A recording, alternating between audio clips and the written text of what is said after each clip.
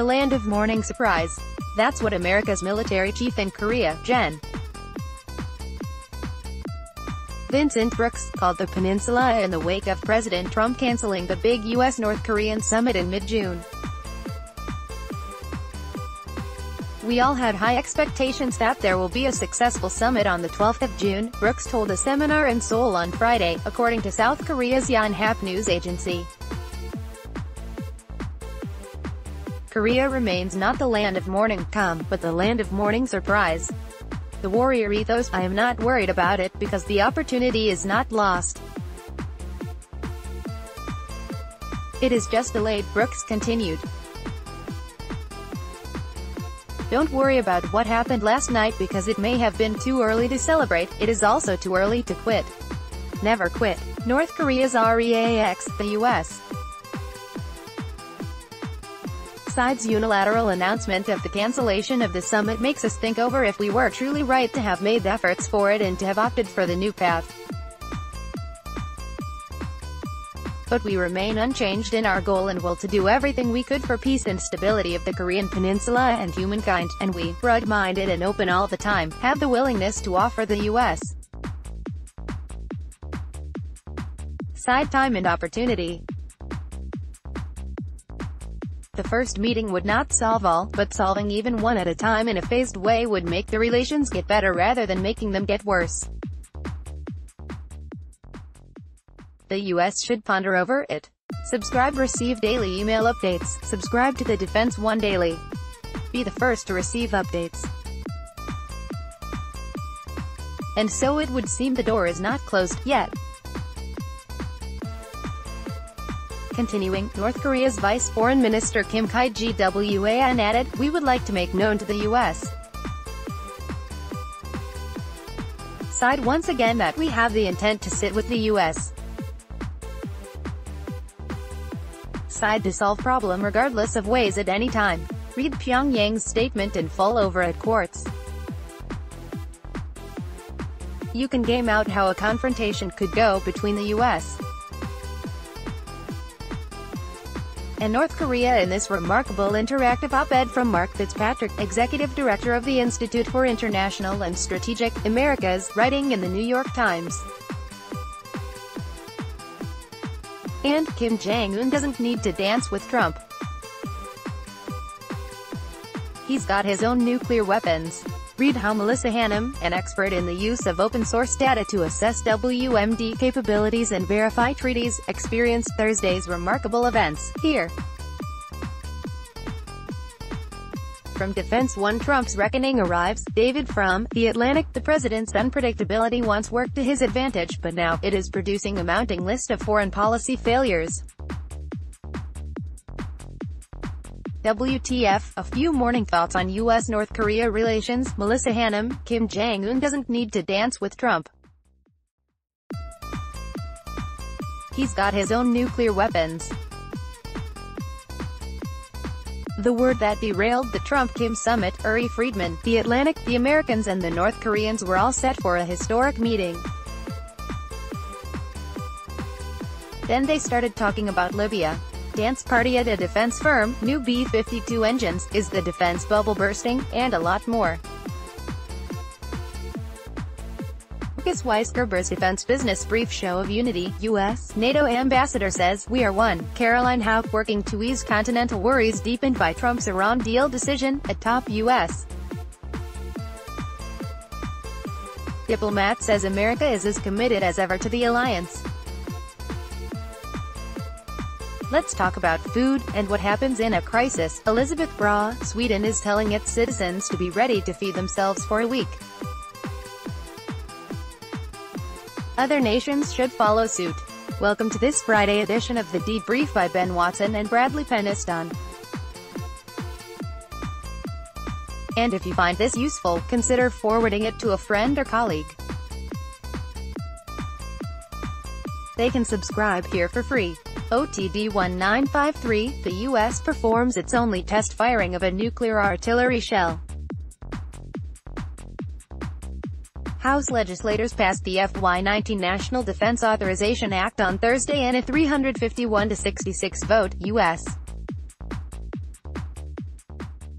Naval Institute News reported from Capitol Hill. Broadly speaking, the House version of the authorization bill includes several provisions intended to increase the Navy's warfighting ability. Recently added amendments include increasing the pace of new aircraft carrier procurement and allowing the Pentagon to purchase more F-35 Lightning II Joint Strike Fighters if the price per jet continues to decrease. The NDAA also includes language reforming how surface warfare officers are trained and how forward-deployed forces are organized. In case you missed it, a former destroyer skipper argues that the requirement to force U.S.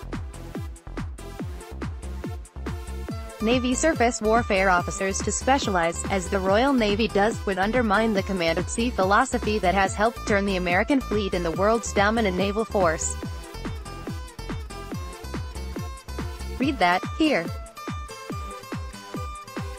Next item of business, the Senate Armed Services Committee wrapped up its subcommittee and full committee markups on its version of the NDAA this week.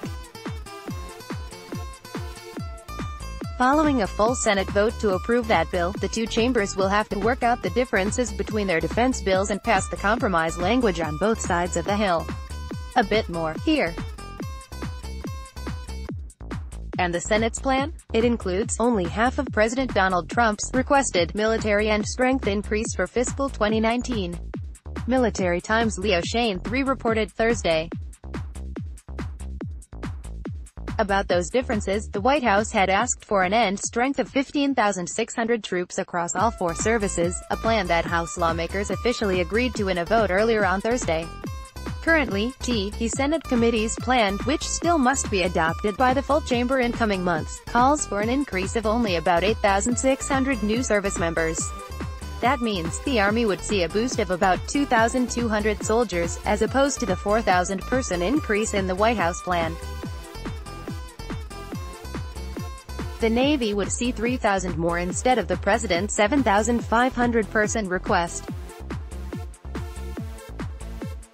The Air Force would get only 600 more airmen instead of the 4,000 the administration wants. Notable, in all three plans, the Marine Corps will see a boost of only 100 troops.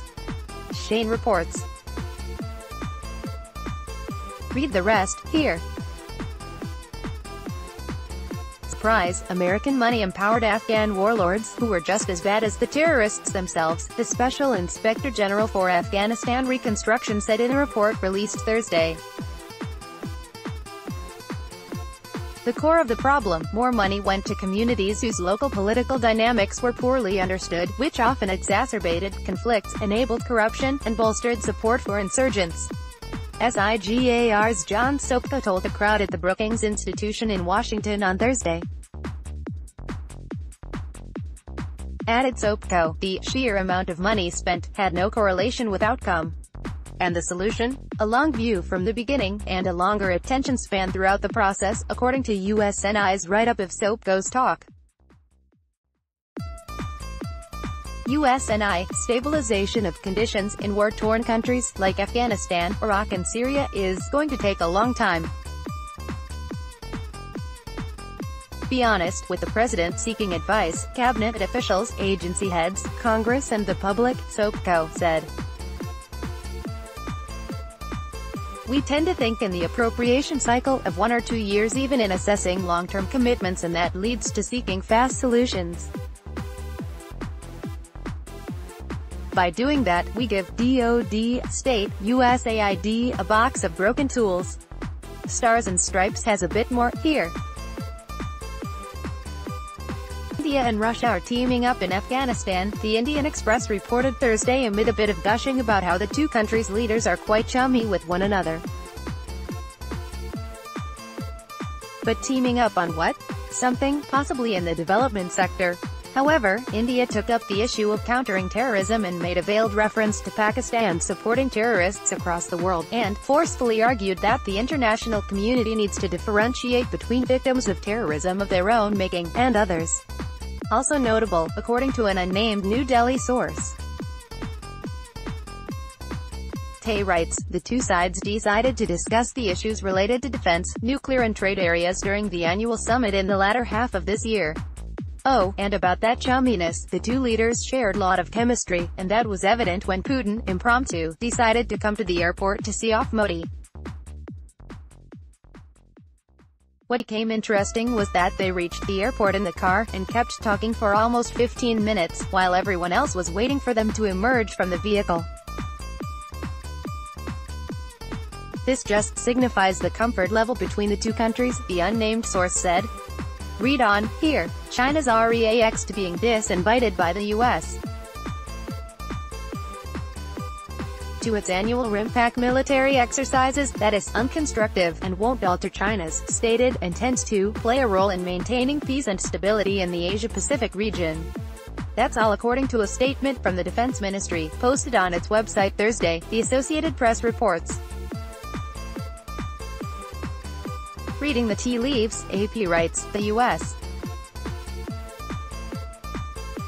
move raises the prospect of a renewed chill in military relations between the two countries amid high-stakes maneuvering over North Korea's nuclear program. Read on, here. Still in operation, the U.S. Marines base in northern Australia, near the city of Darwin, the Wall Street Journal reported Thursday on location. The quick read, the U.S. and Australia have begun a multi-billion-dollar improvement of air bases in northern Australia to accommodate stealth warplanes and long-range maritime patrol drones, and are building wharves and refueling points for visiting warships in Darwin, part of a $150 billion upgrade of Australia's military. The current U.S. troop count there comes to almost 1,600 Marines, the journal writes. That number will grow to 2,500 in the next few years. In the next few months, the Marines will embed for the first time on Australian amphibious assault ships and practice humanitarian disaster operations and combat skills, joining troops from the Philippines, Japan and Pacific Island countries here and on Australia's east coast. A view from locals, people here don't think China is a threat, unless they're in defense, said the mayor of Darwin, Convat Scalis. A bit more paywall alert, here. Back stateside, the Marine Corps apparently does not kick out neo-Nazis easily. A recent investigation by ProPublica, with the help of a former Marine, found Vasilios Pistolis, a current Marine, is a neo-Nazi who was at Charlottesville during the bloody protests last year. The former Marine with ProPublica then armed himself with evidence, presented it to the Corps, and Pistolis is still serving under the presumed banner of protecting and defending the Constitution. Story, here. Have a safe Memorial Day weekend, everyone. And we'll catch you again on Tuesday.